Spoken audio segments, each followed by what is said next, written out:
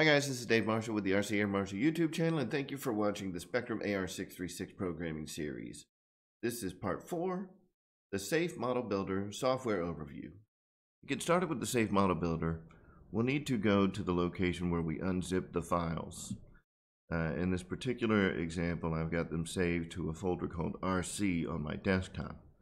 So what you want to make sure is that you've got the Safe Model Builder executable, as well as the newtonsoft.json.dll file, both in the same folder, and it should open right up for you. So we'll go ahead and open up the Safe Model Builder by double-clicking on it, and basically what you get is a blank slate. So in order to activate any of the functionality, we need to load an SRM file, which is an export from the Spektrum programmer. So when we load it, in this particular case, it's gone ahead and opened up the Flightengr model files that's in the folder that's included with the Spektrum, or with the with the Safe Model Builder. We'll go ahead and load up the apprentice smodel.srm file. And we can see here that we've got a model name, we've got a place for the receiver serial number, the product type, so in this case AR636. And let's go through all the different tabs that we've got here. So this first tab is going to be the mounting orientation of the receiver. So basically the top section would have pins towards the nose, the left section is pins towards the left, pins towards the right, pins towards the tail, and all the different selections are how the label is oriented. So pins towards the nose, with label towards sky, label towards ground, so you can mount it with the label up, label down, label to the left, label to the right, just depending on how you're going to mount the receiver within the airframe. And this is all extremely important stuff, and we will discuss that more in the Safe Model Builder part of the series. The switch setup allows us to decide how we're going to have the safe switch selected, whether we're going to use a traditional safe setup with 3 positions for the different flight modes, such as you would see on an apprentice or a mini apprentice, that is just a safe plane right out of the gate, and you don't really have the option. The other way is to do it as a safe select model, where you can assign the switch after binding the receiver.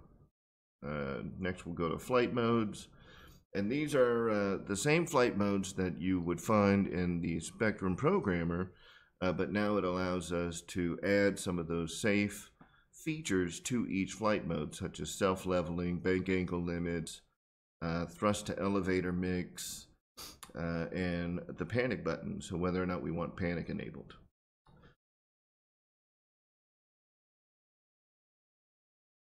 All right, the panic mode allows us to set up a panic button on our model.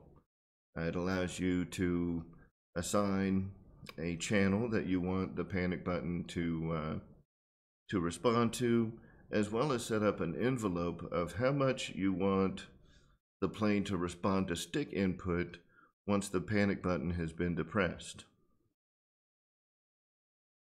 All right, your throttle to elevator mixing.